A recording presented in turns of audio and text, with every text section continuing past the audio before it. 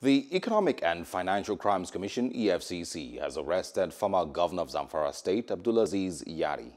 Yari was arrested for alleged illegal financial dealings and misappropriation of funds. The former governor is being detained at the Sokoto office of the commission. Confirming the arrest, the EFCC spokesperson Wilson Uja said Yari was interrogated for about 7 hours before he was detained in Sokoto. Hello, hope you enjoyed the news. Please do subscribe to our YouTube channel and don't forget to hit the notification button so you get notified about fresh news updates.